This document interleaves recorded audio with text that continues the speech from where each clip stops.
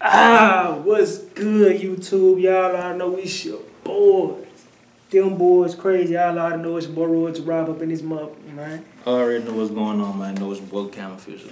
Anytime you see our face, you know it's time for another reaction. Man, let's do it on. This right here, that Hakeem Olajuwon, you know what I'm saying? It's way better than you think. I ain't gonna need no lie. I don't, how can I put it? I feel like he get his praise, but I feel like it's just certain people don't get as much praise they should. You know what I'm saying? Like, I don't know. It's probably cause like, I don't know. We finna see what this we finna see what this right here like. You know what I'm saying? Say it way better than what we think. So, show me something. You know? Let me see something.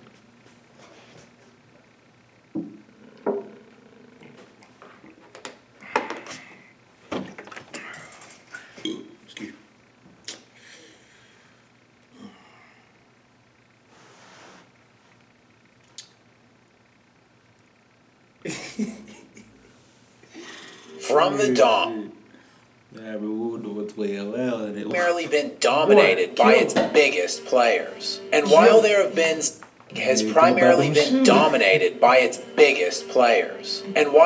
been some very few exceptions along the way, primarily the power players patrolling the front court have been the league's greatest players. That boy As King. the first dynastic team rose to prominence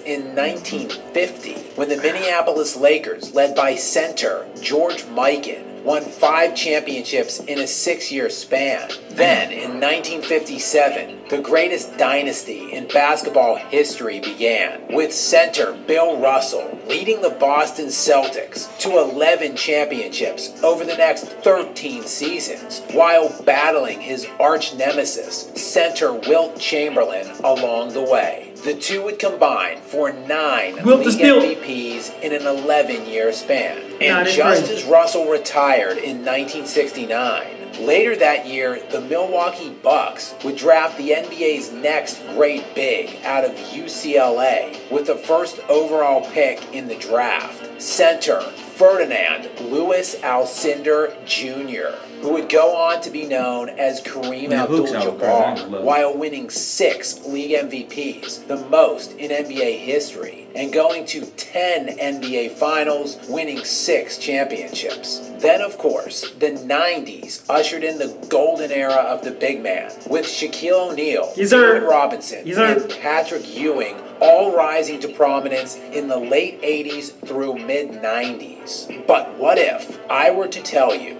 that there was one guy right in the middle of it all that was arguably better than them all, even if he was only a dream? In the famed 1984 draft that produced the greatest player of all time, Michael Jordan, the NBA's all-time leader in assists and steals in John Stockton, as well as 11-time All-Star and 10-time All-NBA member Charles Barkley, it would be Hakeem Olajuwon, who was drafted #1 overall. And that draft was crazy, wasn't it? God dang. God. What the hell? It would be Hakeem Olajuwon, who was drafted #1 overall. And while Hakeem is certainly not the most decorated or statistically accomplished big in NBA history, when understanding the context of his career, the competition he faced, and the supporting cast he had around him, coupled with Olajuwon's own production, you can make a viable case that he's the best big in NBA history. And ultimately, how does one quantify or define the best? Clearly, Hakeem is not the most accomplished, as Kareem won 6 finals and 6 league MVPs. But taking a closer look at those NBA finals, Kareem won 1 title in Milwaukee with Oscar Robertson, and then 5 titles in LA with Magic Johnson. Bill Russell played with 4 of the top 50 players of all time. I saw y'all talking about Bill was an argument with that Larry Bird. Larry Bird ain't play with that. I'm just saying. Just saying. Including the great Bob Cousy, while Shaq won 3 of his championships with the legendary Kobe Bryant and his 4th ring with another top 5 all-time positional guard, Dwayne Wade. Even Wilt Chamberlain had teammates selected to an All-Star game 24 times between the years of 1960 and 1973. These all-time great bigs played not just with good players, not even with great players. They played with the greatest players of all time. With many of these big Callers on them all, man. I'm sure like, what? It's wicked. played with the greatest players of all time, with many of these bigs fortunate enough to play with some of the very few of the greatest guards who have ever lived. Hakeem did not have that kind of luck, and unlike the best players of this current generation, he was unwilling to go full-blown mercenary mode and team jump in his prime. Olajuwon played with Ralph Sampson, who made an all-star team the first 3 seasons Hakeem was in the NBA. Sampson even made a second-team All-NBA selection in Hakeem's rookie season of 1984-85. It was the only time in Olajuwon's entire 15-year career that he played with a teammate that was selected to an All-NBA team, and it came in just his first season. Along with Sampson, however, Hakeem would get to the NBA Finals in just his second year in the NBA at the age of 23. And Olajuwon went right through the famed 80s LA Lakers in the Western Conference Finals that year, averaging 27 points and 12 rebounds per game on 50. But this the stuff that folks don't be talking about, bro. Like 27, 12 off 53 is wild. Boy, hey, percent shooting for the entire playoff run. But in the finals, young Hakeem would run up against one of the greatest teams ever assembled, the 1986 Boston Celtics, led by league MVP Larry Bird that year, one of the 5 Hall of Famers on that team that won 67 games that season and lost 1 total home game. The future, though, seemed bright with this Twin Towers tandem of Hakeem Olajuwon and Ralph Sampson. Well, that bright future got cloudy quickly, as the next season, Ralph Sampson was plagued with injury and would miss over 40 games. It would also be his final season in Houston. And over the next 8 years, during Hakeem's absolute prime seasons, aged 25 to 32, he would play exactly 1 year with 1 All-Star, and that was Otis Thorpe in the 1991-92 season. It was Thorpe's one and only fluke All-Star appearance in his entire 19-year career. That was the best player prime Hakeem Olajuwon got to play with. But that's finally, why I be wishing I can go back in time, bro, and just switch a couple of things up, dog. A couple of players. Man, take something bad off the Celtics, put him on there with Larry. Boy, had him go against the Pistons. Boy, sure, boy. Boy. The Rockets acquired Clyde Drexler at the trade deadline in 1994-95, with 34 games remaining in that NBA season. And in the 1996-97 season, Hakeem hit the mother lode when Charles Barkley joined him and Drexler in Houston. And all 3 of them made the All-Star team that year. And you say, super They look team. kind of good right there. Boy, they look nice. They look real nice. That's poster boy material. Yeah. On me, that's poster boy material right there, boy.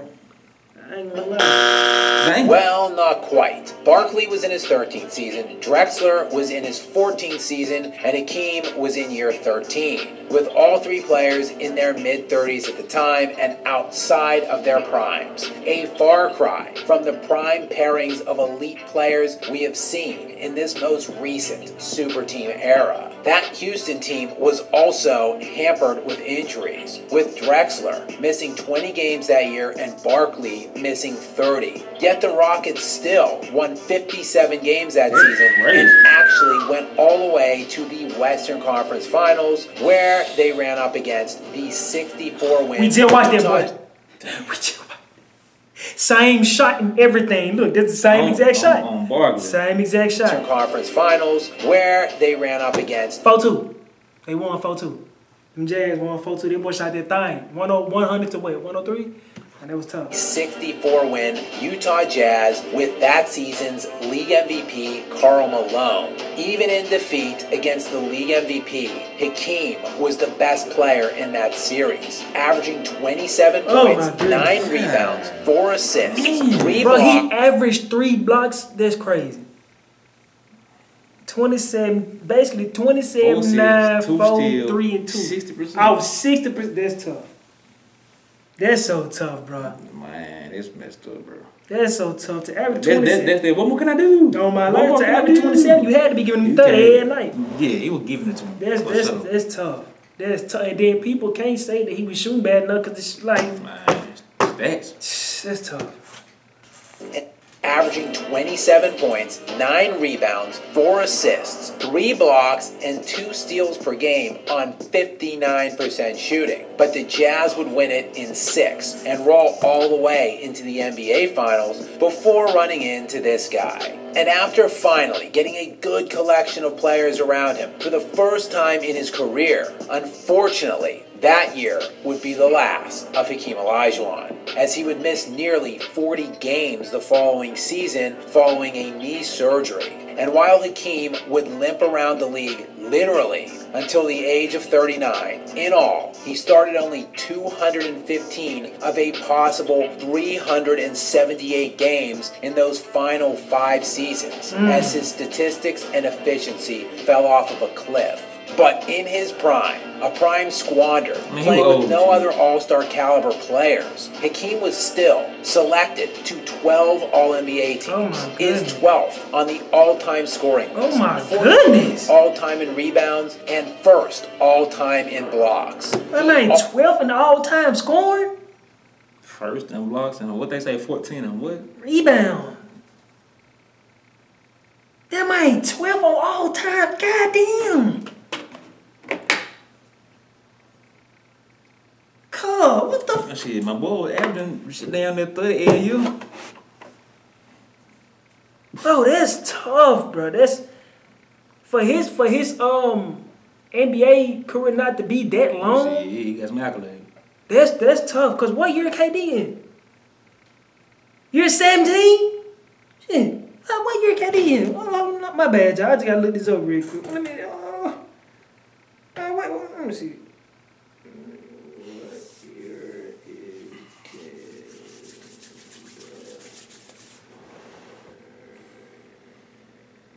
Let me see this real quick. Okay, he got drafted in 07. 17, that'll be 10. What year is it right now? 23? 23, it's gonna be 24.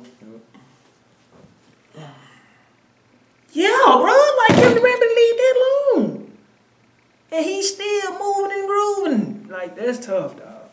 So for him to only have basically like 13 years of prime, and to be 12th all-time scoring, that's ridiculous, dog. That's crazy to me, for real. 14th all-time in rebounds and 1st all-time in blocks. Yeah, that's crazy. I ain't gonna lie. He also produced arguably the best playoff run in NBA history, beginning with the 1993-94 season, where he was first-team All-NBA, first-team All-NBA defense, league MVP, defensive player of the year, won the championship, and was named Finals MVP. The list of players to do that in one season includes no one. In the Man, real, that's wild. That's wild. That's wild. All I heard was first and first and all time and first and league MVP and playoff run. Yeah, that's wicked. I'm being 100, bro. Like, and the reason I say it's so crazy because he did it in basically 13 years. And like you said, see, this is stuff we don't be knowing. That's for real. Crazy. I see why he said way better than you think, cause that's wild, bro. Hey, Kevin Durant finna go on year 17. The hell? Like, bro, that's wicked, bro. This poster boy insane too. Move him out the way. Move LeBron out the way. Put Westbrook right there. But that's crazy though. That's wild. That year. He beat the 47-win Portland Trailblazers in the first round, led by Clyde Drexler. In the second round, he beat the 56-win Phoenix Suns, led by Charles Barkley. And in the Western Conference Finals, it was the Stockton and Malone Utah Jazz before getting to the Patrick Ewing Knicks in the finals. Houston's second best player on this team was Otis Thorpe, who averaged 14 points per game in the regular season. And their second leading scorer in the playoffs for that run was Vernon Maxwell, who averaged just under 14 points per game. Thorpe and Maxwell combined in 30... Then you gotta realize, bro. Hold on. What? Thorpe averaged 14 during the season. That's what I'm saying. He just said the second best score was dude. And he scored in the playoffs. In the playoffs, he scored a little bit under 14. That's tough, bro. So what man, the folk made it to the finals off straight. Off straight Olajuwon. The folk made it to the finals. I mean, they made it to the finals off straight. Olajuwon. And won though. Hakeem. Off straight. Hakeem. That's crazy, bro. Hold on. It's wild. That could put me in there, bro. I could get about that too. No, for real. How is that even possible, dog? I mean, I'm being real, bro. If you give the I'm just being real. I'm not discrediting him. But he was only averaging 28. But you gotta realize they weren't scoring high back then. They were averaging about 70 points back then. So if you give me damn, that's crazy, dog. If you give me 30, that's how you know 12, that's how you know the game game has evolved so much. Cause I'm just being real. Like right now, the 30 barely enough. But you got depending on who it is. And then you got to look at it like this too, though. On top of that, like you said, I'll put it to you like this. Most of the time, if a team wins, the best player gonna have 30 something, and the second best player gonna have low to mid 20s. But they had like 130, 145, 160. And them folks was scoring about 84, 85 points back then. So for him to have 30 and them to have 14, I was the second best scorer on the team. I was giving them like 13. I'm like, this wicked. That's wicked. Yeah, that's wicked. That's wicked, bro. It worked though.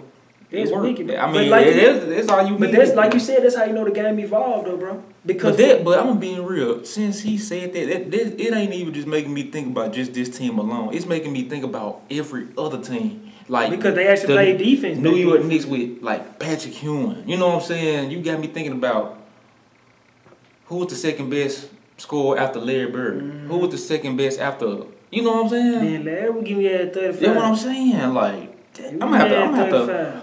Yeah, I'm gonna have to go back and look some stuff up. But see, you gotta be real though. They was so. Like you said, I know when Joe was coming out 40, they were when he was giving 40, 50, 50. 40. You know what I'm saying? Like that's crazy, bro. But then the folks were really playing defense. Yeah, they was. But they was more on the defensive side than they was offense. Oh yeah, most definitely. Then you gotta realize, folks want to shoot 3. They like you said, they was only giving you about 2 threes a game. Like who was the second best after like Clyde Drexler, dog? You get what I'm saying? Glad. Who was the second best after Charles Barkley? I mean, I guess folks was averaging 14, 15. No, it can't be. 15. They gave you like 7. Because you got only reason I said it because I think it's really that low because they wasn't shooting 3s. They just wasn't shooting 3s. That is true. You know what I'm saying? So to get 30 off straight 2s, that's wild. And I'm being real. Dude, want to go into the free throw like that for you. Mind you, they don't ever really throw no free throw stats in the old school stuff because they weren't really going like that. No phone blowing the whistle like that. I ain't gonna lie. That's a project. So when you think about it, when you think about it, bro, no free throws like that, no 3s like that. You ain't getting no and ones like that. That's why the points get taken away. I guess 14 is. I mean, you just shoot straight middies or something. No, 14 is crazy. That's wild. Yeah. That's wild. 14 is wild, bro. Damn, that's crazy. Because if he was averaging 13.8, that means he was giving you around 15, 16. Like 14, 15, yeah, you right. Which is still like... I mean, hey. What the fuck? It worked. And it's so crazy because they made it to the finals while doing that. You know what I'm saying? And it's like, crazy because what was he doing in the regular season? Because he only did this in the playoffs. Yep. And Thor was giving him 14. So he probably, in the regular season, he was probably getting about 12, 9 to 12 points. Shit. Oh, me. But I wonder, like you said, the game evolved so much. So now I'm wondering, back then, was folks like, man, he giving him 14. I wonder what folks doing it. 1,000%. You gotta realize, bro. Back then, they didn't even dribble the ball, fool. They just ran around with their junk. That's crazy. They just ran around with the ball back then. Damn, that's crazy. Like back then, they didn't even drill the ball. Yeah, that's crazy. I'm gonna play it. That's crazy. 5 cumulative years played in the NBA made a total of 1 All-Star game. Thorpe and Maxwell combined in 35 cumulative years played in the NBA made a total of 1 All-Star game. This insane, dog. This insane, dog. 35 years in the league? You made one All-Star? I mean, I'm just being real. Hakeem, boy, we gotta. Yeah, I salute I wish you. I would have you on another team. Or gave you somebody.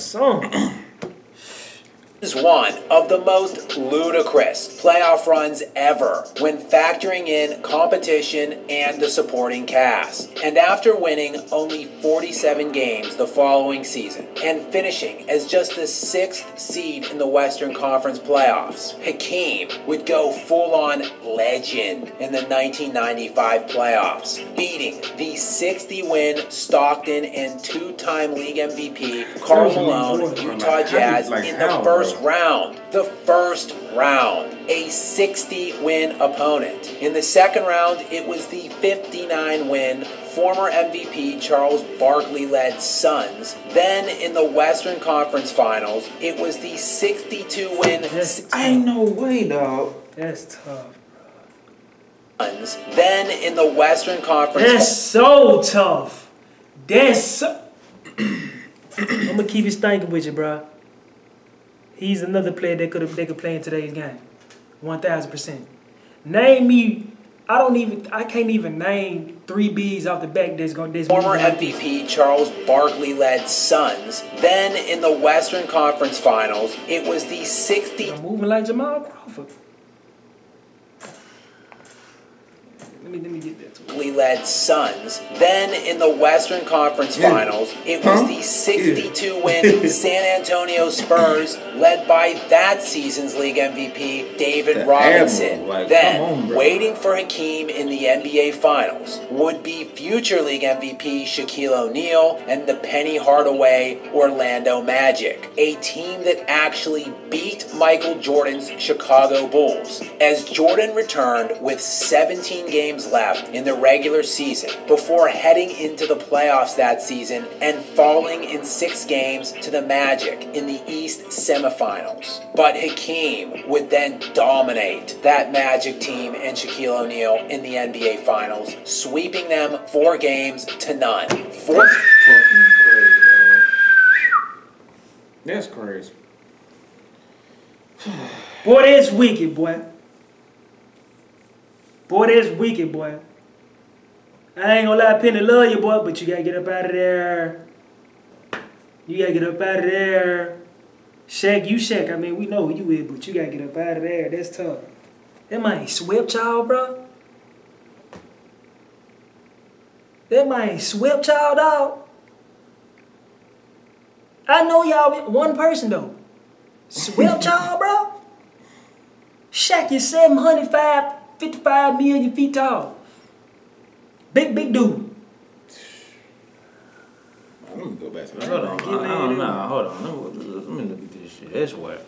The finals. But Hakeem would then dominate that Magic team and Shaquille O'Neal in the NBA Finals, sweeping them 4 games to none. 4 rounds, 4 league MVPs, and a collective winning percentage of his 4 opponents of 73%, the highest faced by any champion by far in NBA history. For a guy who had such a legendary offensive repertoire that one of the best scorers in NBA history consulted him for advice on footwork and post moves. A guy who was also one of the best defensive bigs of all time, winning Defensive Player of the Year twice. A guy who beat the 1980s Lakers in just his second season, went toe-to-toe with arguably the best team ever and took them 6 games, and a guy who ran through a series of MVPs and elite all-time Hall of Famers en route to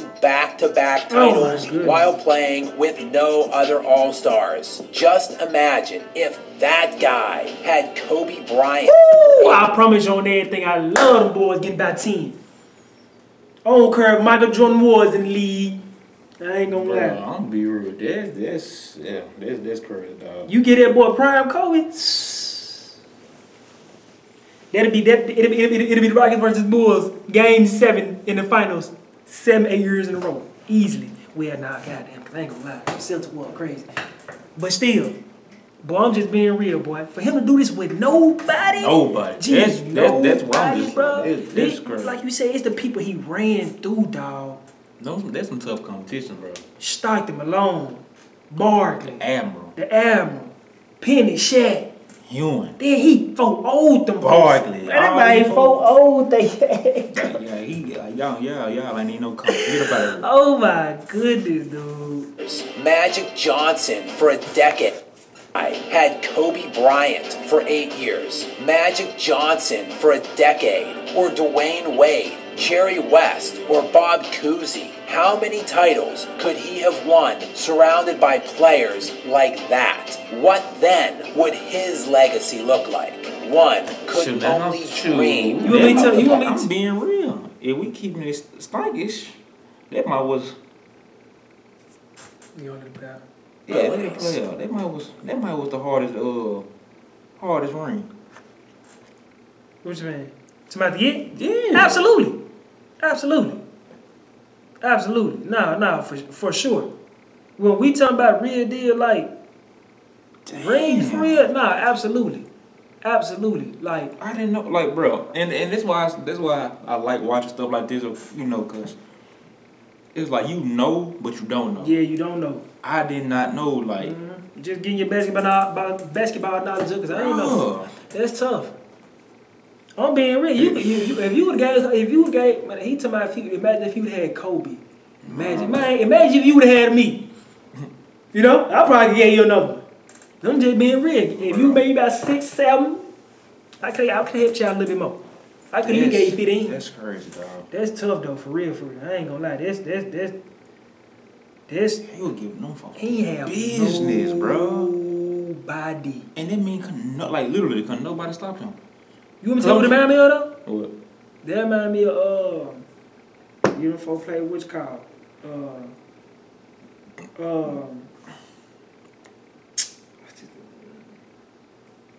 Point guard. Braided up. I don't forget my guy. Oh, yeah. This what remind me of. We ain't had nobody. He had to go against them Lakers. I ain't gonna let torched after that first game. But still though. For you to do that, like that was for you to make it that far, then get to the Lakers and win that first game, even win the game against them folks. Shaq and Kobe, that's tough. Respect that, bro. That's I ain't gonna lie, but he ran through the whole league. I mean, like good teams. Beautiful team, well put together. Like how did you beat the prime 2 teams? I ain't gonna lie, bro. Because I'm just being real. Everybody he went against had at least 2. Yep. They did. A big and a guard. Like, you know what I'm saying? That's crazy. Shout out to Olajuwon. Shout out, hey. That's wild. For real. Like, I'm being real. Yeah, like, I get way more. I get a lot of respect for him. Because I always knew he was that guy, but golly. Shout out my boy. Yeah, that's wild. I'm sorry. Olajuwon. Olajuwon. Yes, sir. Shout out to my boy. Yes, sir. But hey, though. That's wild. Yeah, that's wicked. That's wicked, bro. I gotta get a little bit more on my basketball. Like see, these doing these videos making our knowledge go up a little bit more. Man, for you to average like 60% field goal and probably 6% rebound. And I'm talking about you averaging like 20, about 30. Just say 30, bro. Just say 30, bro. To be honest, 10, 12 boards. 12 boards. 30 and 12 is crazy by itself. Then he averaged 3 blocks. 2 steals. And I'm just being real, like, it was some bigs in the league. Nah, that's what the B was around, straight B's. You get what I'm saying? It was like it ain't like it was based off he was going against plumbers and bro, no. No, sir. Like, it was based off like bigs, for sure. like it was some bigs in the For league. Shaq to get, even though Shaq was young, for Shaq to get dominated like that, it's still kind of Yeah, they kind of mind-blowing to me. Patrick Ewing. 4-0, dog. Like, y'all can win. Who would guard him game, on the Jack? Karl Malone? Like, I ain't gonna lie, it's crazy. Who would guard him on the Bulls? To beat Karl Malone, bro, it's tough. Karl Malone was a goddamn. Yeah, man, was a goddamn beast, dog. I ain't gonna lie, boy. Damn. Then you gotta realize, and don't get me wrong. I know he ain't see the Bulls because the Orlando beat them, which I mean I give them props, but it's like nigga Jordan came back with 17 games left in the season. They weren't finna. But still though, bro, for you to go out there and beat 4-0. the Magic 4-0, dog. And then you gotta think about it like 4-0. It's a younger team. Man, it's wild, dog. 4-0 is crazy, dog. Damn, You telling me not Shaq one? and Magic couldn't give you one? They couldn't get you one? And your second best player giving you 14? And 13. That's tough. Shut up. Shut out. That's all I can say. Y'all, you know, Man, just shut up, bro. you gained our respect so much more, Yeah, bro. I You know, know what I'm saying? That's crazy. But that right there, bro, really did like I did not know. for real, dog. I ain't gonna need no lie. Now if I heard somebody say Hakeem, I'm like, yo. Yeah. Yes, sir. Yeah, that boy was dead. That boy was dead. I ain't gonna lie. Shout out Hakeem, man. For real, for real. Hey, man, if y'all like the video, give it a thumbs up. If you like the rest, don't forget to subscribe. It's your boy, them boy crazy. Yeah. Yeah.